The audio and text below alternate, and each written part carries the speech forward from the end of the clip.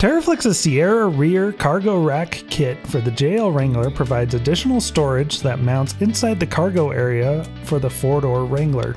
The durable plastic tray can be adjusted to 4 different heights using the provided tool that attaches directly to the tray. Optional underlight and molly panels can be mounted underneath. Direction for installing these will be shown later in the video. Mounting holes for Rotopax or similar mount can be found on the underside of the tray. The cargo rack mounts in the rear sport bars. Begin by removing the seatbelt mount and plastic coverings.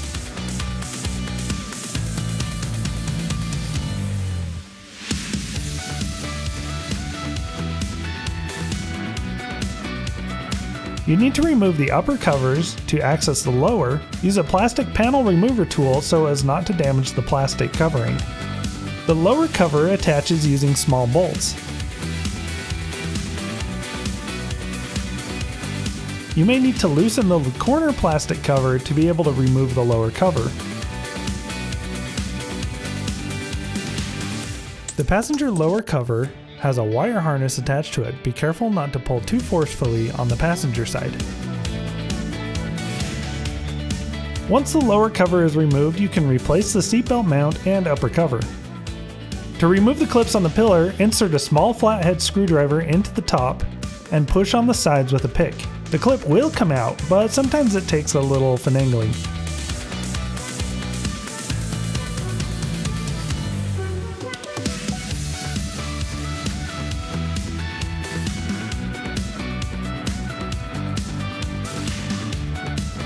Assemble the brackets.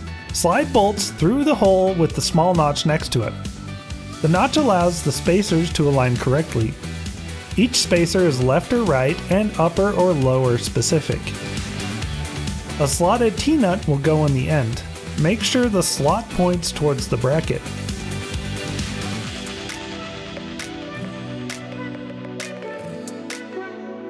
Install the brackets onto the pillar by inserting the T-nuts into the holes on the pillar and rotating the bolts and pulling back so the slots on the T-nuts lock into the hole on the pillar. Tighten down the hardware.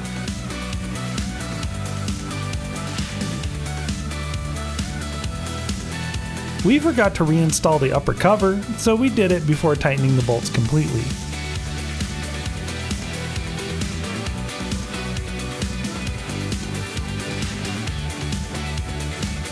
Insert the spacers onto the tray. If it's a tight fit, then tap the spacers in with a mallet.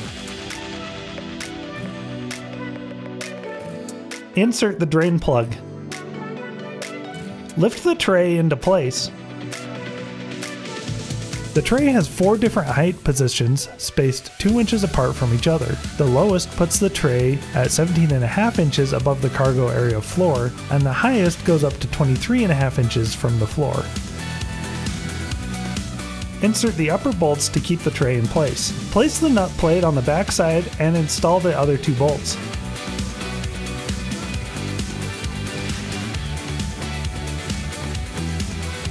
You can use a socket or the provided tool to tighten these bolts. The provided tool can be stored on the tray, so it's available if you need to remove the tray. If you are installing the optional light, then wait to install the tray until you have installed the light, or if you are installing the light later, then remove the tray from the brackets. You need to access the wire harness for the cargo area light, which is located behind the passenger side panel. Remove the cargo mat, then remove the mount panel by unbolting the 3 mounts.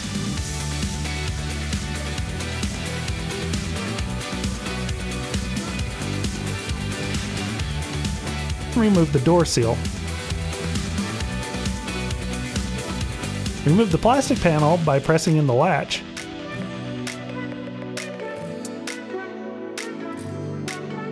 Pop off the lower seatbelt cover. If you have a vehicle with a subwoofer, remove the small bolt in the corner by the rear seats. Remove the side panel by lifting on the small section of the floor and popping it up first, and working around the panel. Once the panel is popped loose, you should be able to access the plug on the wire harness. Unplug the wire by pushing in on the button. Install the provided T-shaped wire harness.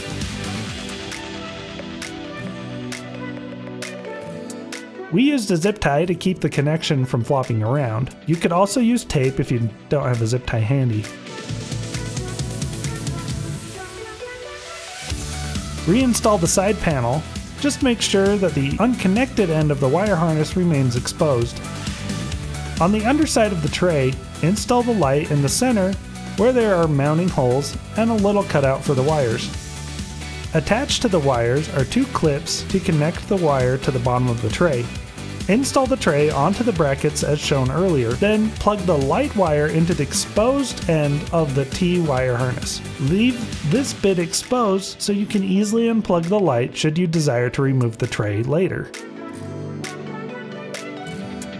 To install the optional MOLLE panels, have the tray already installed on the vehicle. Take a bolt and a washer and insert them into the center of the panel, then place a spacer on top.